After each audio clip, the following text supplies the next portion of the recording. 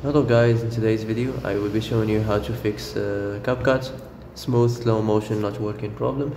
So the answer is easy. Just go to the settings and then scroll down to the apps section and then go to the search and search Capcut and then go to the storage, and here you will find this clear cache option. Click on it. Now you can go check it if it worked, and if it didn't you can try to restart your phone or turn the Wi-Fi off and on, or the Bluetooth or the airplane mode.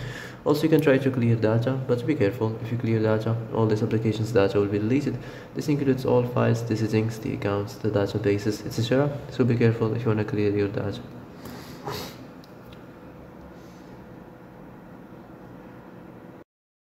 And that's it for today's video. I hope this is the answer you've been looking for.